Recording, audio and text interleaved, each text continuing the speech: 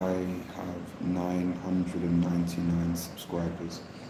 Now, this is a big deal for me because I've been on YouTube for nearly 10 years and I've never quite broken through to the point where I've hit 1,000 subscribers. Now, this doesn't mean I'm in a partnership program and I can start monetizing from YouTube, but what it means is that I've hit a milestone.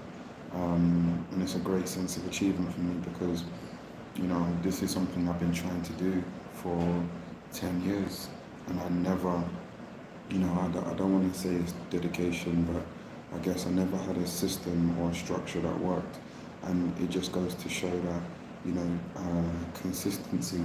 And when I wasn't consistent, but I've been inconsistent but consistent over 10 years. So I've been inconsistent over the 10 years, but I've been consistently attempting. And every time I came back, it's like I came back a little bit better. So this is the closest that I've ever been. And, I'm extremely proud of myself.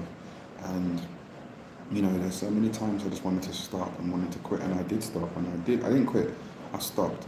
But it was always in the back of my head, and it just goes to show, like, if I can do this, what else can I do? Now, the next thing I got to do, I got to hit 3,000 hours of watch time, and I think I'm on like just 289, just under 300 hours and that. But we take each step as it comes. We take each step as it comes. But yeah, I'm on my way, guys. I'm on my way to becoming a full-time YouTuber. That's my goal. And I've got a few goals, but one of them is becoming a full-time YouTuber. Yeah.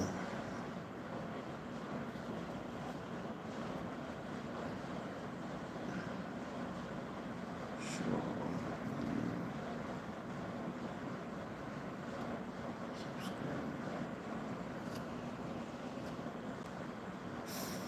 So,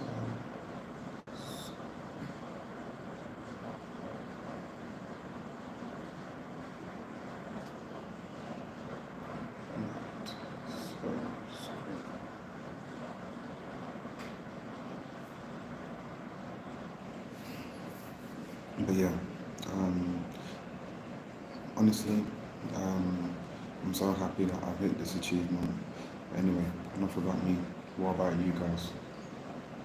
How are you?